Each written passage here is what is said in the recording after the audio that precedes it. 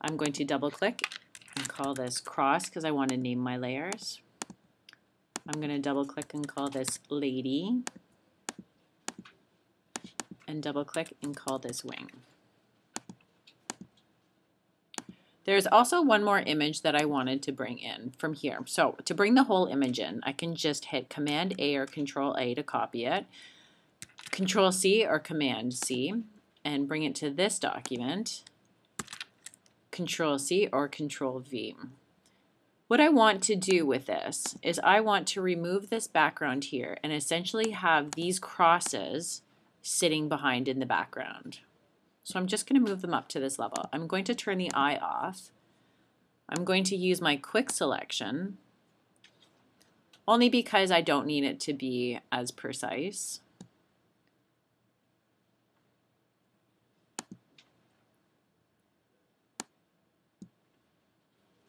Okay, I'm going to remove some of this.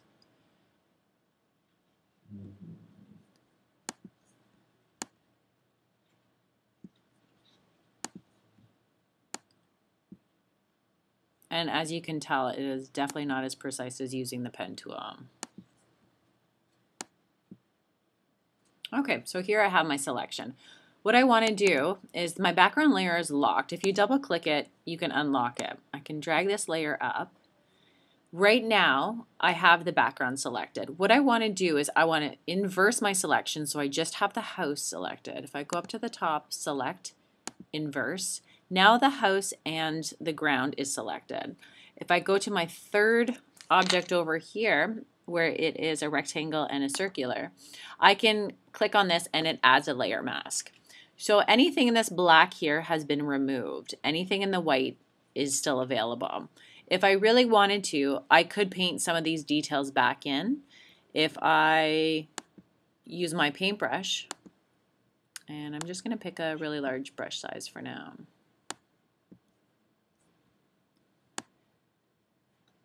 Anything you paint in black goes away.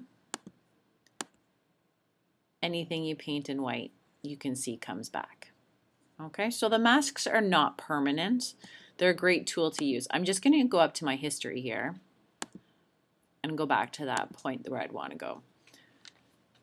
From here, I want to click on my layer 1, which is the cross layer, and I'm going to use the move tool and move this down.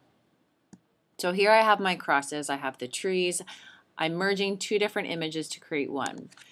Now the problem I have is the color balance is off, the saturation is off. So what I'm going to do is I'm going to click on the hue and saturation. I'm going to click on this little square so that it's only affecting the layer below.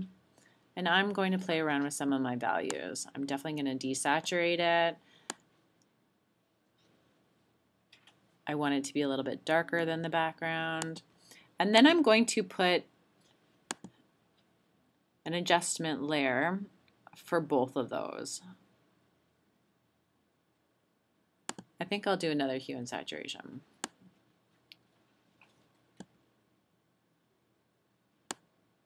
And I'm going to darken up the whole image there. Okay, so it's starting to get a little bit scarier. So now I have this woman. She came in quite large, so I need to scale her. Control T or Command T will allow me to scale her. It brings up my transform box. To make sure that I scale her in proper proportion, I have to hold Shift on my keyboard and drag in from any of the four corners. You can also move her around by just clicking from the inside. And when you're happy, hit Enter. If you want to move her around the canvas, you can just be on the Move tool. Your quick key for the Move tool is V on your keyboard. And I'm happy with this, so I will just keep her here for now. What I could do is I could now click on my cross, and I'm going to show you how to play around with some of your different levels here. Okay, so I'm just going through and picking and seeing if any of them that I like. So overlay, what it's doing is it's overlaying from this image to the images below. It is adding some transparency into them.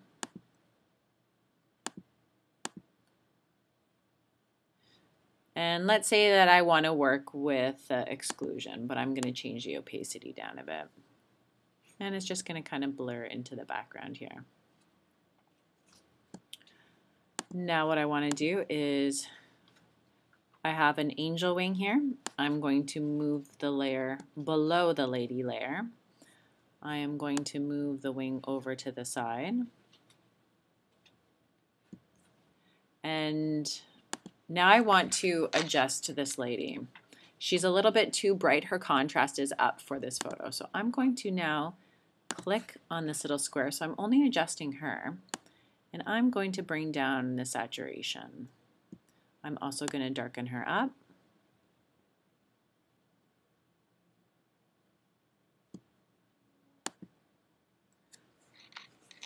Now what I want to do is I want to add a little bit of a glow around her. I'm going to right click over in the blue part and hit my blending options. If I click and drag this over, I can see what happens with my blending options.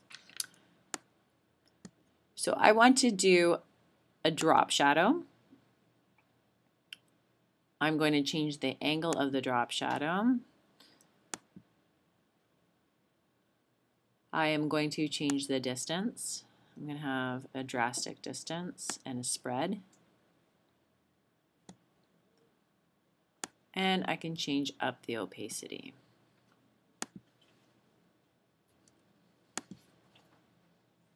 And here you will see that I've added this kind of blurry black glow around her.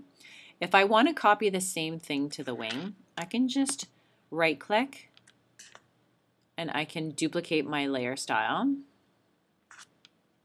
Copy layer style.